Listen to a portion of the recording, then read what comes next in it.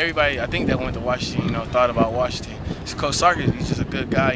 He's an everybody guy. So I like that. Why'd you come here instead?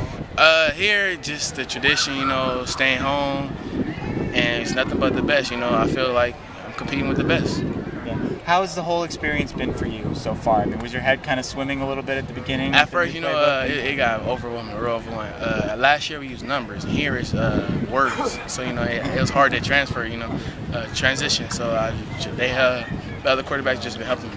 Yeah. How much did you play under center in high school? Under center, actually, we played a good portion. My first couple years we didn't, but senior year heading in, going here, we had to start changing to pro. So I'm working on it more, but not as much as I am now. So you're comfortable dropping back versus being in the shotgun? Oh yeah, practice every day, gets you better. I think all of us came in here a little rusty, from summer break, we had a little break messing around. But coming here, Coach Helton, Clay Helton, he just got us all right, that's how we got to be.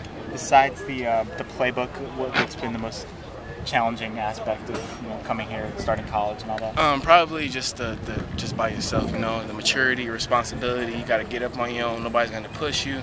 It's just you got to watch film on your own. It's a job. You got to treat it as a job. It's your career.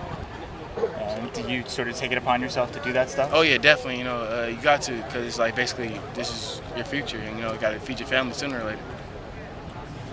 You had a pretty rough opening scrimmage.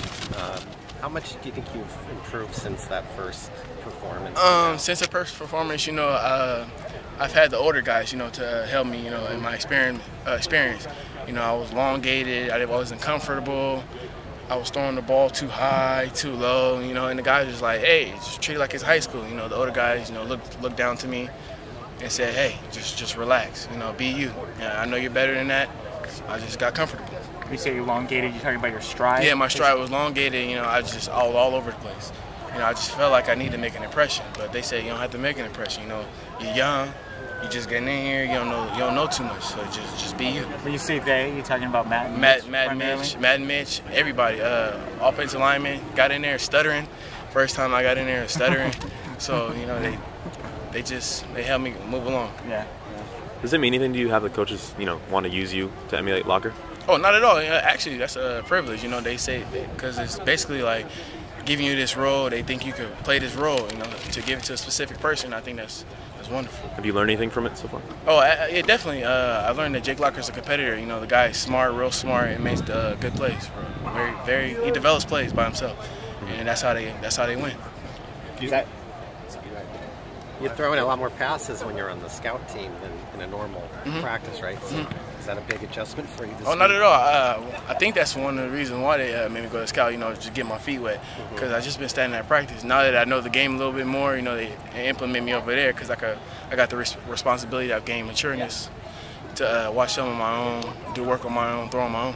Is that also a way for you to kind of get the coach's eye and say, hey, he's working hard on the scout team? Not at all. That's just a role they gave me, and I'm just filling the job.